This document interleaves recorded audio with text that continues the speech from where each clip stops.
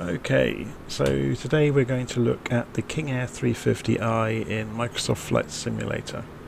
Yeah, as you can see straight away, it's a twin. It's got two engines, two turboprop engines, and it's one of the more complicated aircraft to operate. So if we go and look inside, you'll see why. There's an awful lot of switches and things, and there's a lot overhead as well. We're not going to worry too much though, because a lot of it is inoperable in the stock version. This is the stock version that comes with Flight Simulator. But we're going to have a basic look through how to get the aircraft up in the air, go fly a circuit, see how it behaves, and then bring it back. So we're at Santa Barbara. As you can see, it's a beautiful looking aircraft. It's very shiny. So yeah, we'll get it up and running. We'll see how we do that. So we'll remove the yoke just so we can see what we're doing here. So first things first, we're going to turn on the batteries over here and turn on the generators. Turn on the avionics master power switch, which powers up the center thing here. Auto, we arm the ignition. We then start the engines essentially, and you will hear them fire up, and you will hear a warning over here. Now by default, when you get into the aircraft, the fuel condition is halfway for both engines, which essentially gives them some fuel. To stop the buzzing, we need to increase the throttles to idle, which we're just doing. You'll notice that warning has gone away now. So now it's just warning us about the pitot heat and the ignition switches.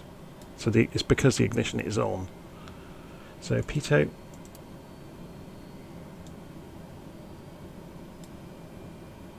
So while we're waiting for the engines to spool up, we can go and turn on some lights. So we'll have the nav lights on, the recognition lights on, the beacon lights and the strobe lights. And we're just waiting for the engines to come up to speed.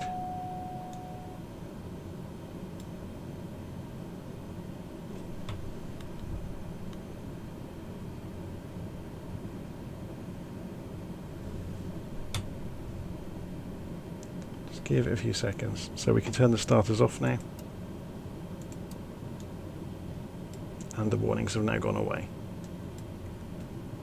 Okay, so we have the aircraft running. You'll notice now if we pull the throttles all the way back, we get the warning again. If we increase them, the warnings will go away. Okay. So turboprops do not like to have the throttles pulled completely back to idle. There's the takeaway from that. Not while on the ground anyway. Okay, so let's explain some of these levers. So these two levers are the throttles, obviously, because you can see the tooltip telling you that. This is the prop condition, so that's how much the prop is attacking the air in front of it. Now I've got that mapped to a button so I can do it without looking down, so we can move that all the way forwards, and you can hear the roar of the air coming past the blades now. So we can also pull the engine back a little bit now.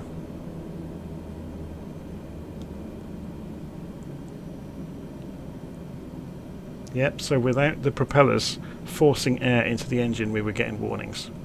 Hopefully that makes a little bit of sense. Okay, so fuel condition, we can push that all the way forwards for both engines. And you can hear a change in tone again of the power increasing.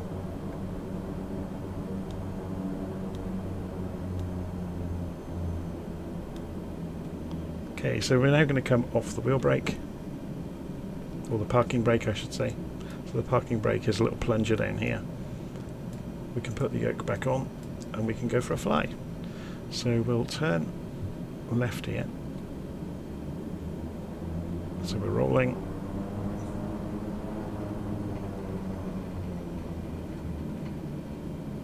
So the takeaway there to get the engine started is you've got to arm the ignition system, then fire the starters. Once the engines are running, you can switch the starters back off. You also need positive pitch to force the air pressure into the engines, otherwise you get warnings. So let's get the view centered up. We can press space to sit up in our seat so we can see where we're taxiing. And we're going to lower the flaps. If we go and have a look at the flap setting down here. Oops, I need to look where I'm going really, don't I? But when I'm moving the flaps, you will see this lever is moving through several positions.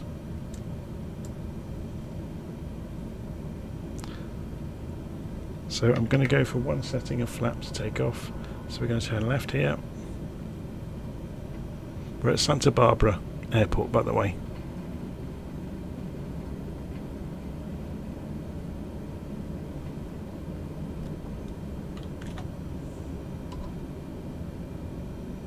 I'm going to tilt the camera slightly down so you can see the numbers on the head-up display as we take off.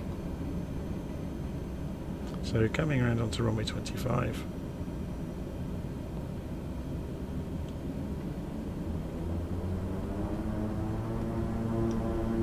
Okay, full throttle. Giving it a boot full of right rudder to hold the centre line to begin with, because you've got two engines to fight against, remember, with the torque. It picks up speed incredibly quickly. Because remember, we have both engines, or both propellers, biting into the air.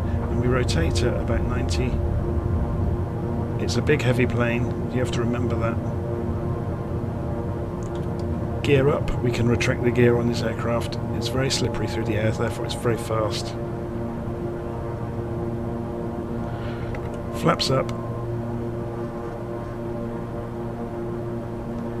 Having quite a lot of elevator feeding in to hold the nose up until the speed increases even further.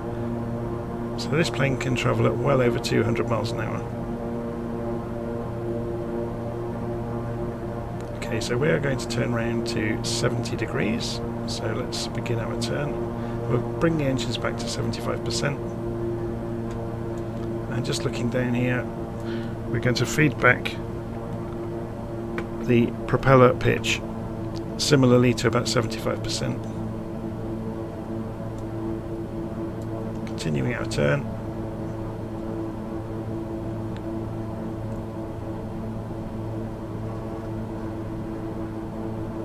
About 1,000 feet. We'll climb to about 1,500 feet on the downwind leg of our little circuit here.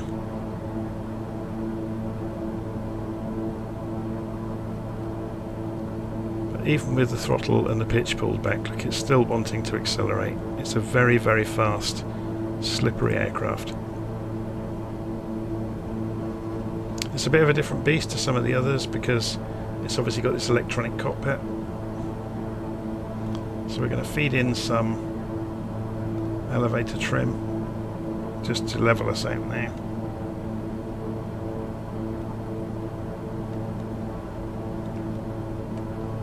So you can see you can quite happily cruise at 200 knots. We're not at full throttle. We're not at maximum pitch on the propeller.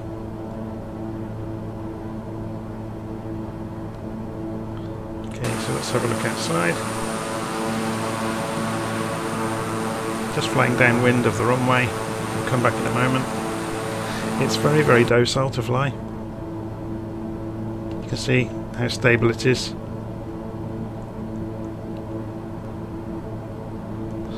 Your biggest problem, to be honest, is slowing down because it's so sleek. And also, there's a bit of a bug in Flight Sim. They've addressed it to an extent.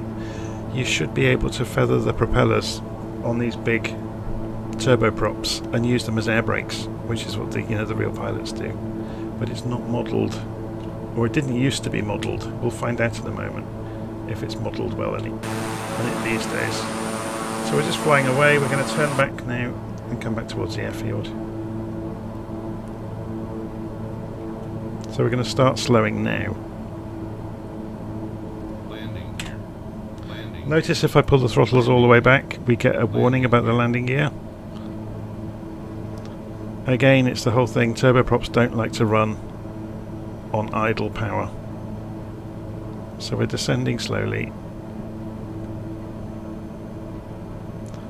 and turning back towards the runway. So you have to be mindful of your altitude and your speed, knowing that you're not going to find it easy to lose speed.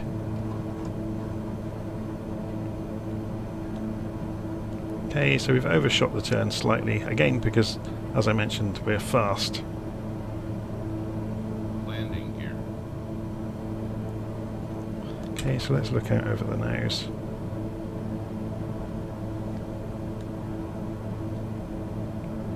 And we're within range of the flaps now, so down come the flaps.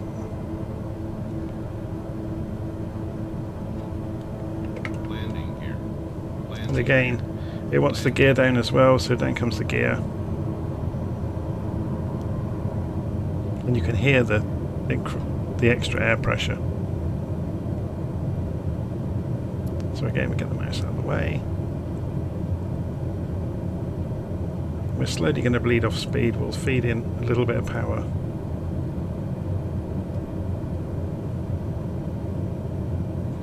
We can sit up in the cockpit and look down at the instruments. It's very stable, very placid. So the speed is slowly bleeding off. We want to stay at about 90 knots. 500.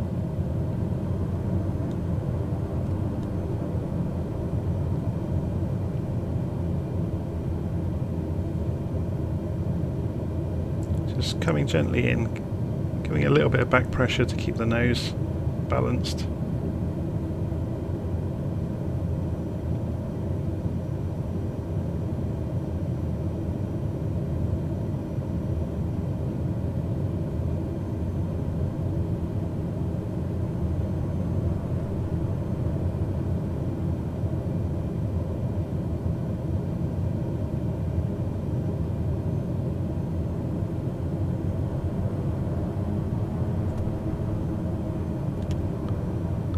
And just let it fall gently onto the runway and flare it out.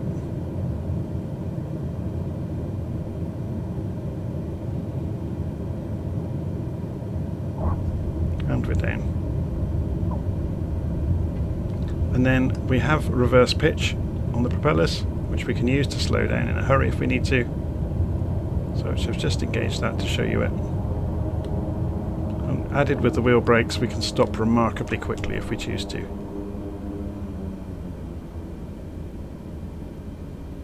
So then we'll roll off the runway, lift the flaps as we do so. And we can taxi back. So that's the King Air in Microsoft Flight Simulator. It's a twin turboprop. There's a lot more to it than I have shown you. But hopefully this flight has been a good taster to take it in the air, take it for a fly and go and explore. The biggest difference you're going to find is the systems. It's a touchscreen. So the one tip I would give you that could take you an awful long time to find out is you'll be wanting to change things like the CDI mode or the navigation flight plan. There is a menu button on this central console. Most of it's inoperable, but the menu button works. When you press it, you get all of your options. Yeah, for programming flights. And again, like I said, it's a touch screen, so you can do all kinds of things with it. Okay, we can go back to a full screen. We can go and program the comm radios, for example. It's very, very cool. Yeah, get how that works. Okay, I'm not going to get into it today. So there you go. Obviously shutting the plane down is just the reverse of what we did to power it up.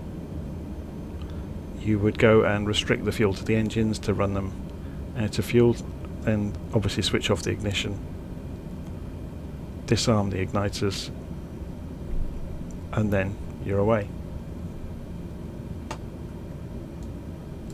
Okay, so I'm going to leave it there. So go and have a play with the King Air. It's great fun. It's a very smooth plane to fly. And the master control panel for the autopilot works almost the same as everything else. So all the familiar options are here to do with controlling the altitude hold, nav mode, approach mode, everything else is all there. The altitude, flying to a target altitude at a vertical speed. It all works the same as the G1000 almost. Okay, so there you go. That's the King Air in Microsoft Flight Simulator. And I will stop recording there.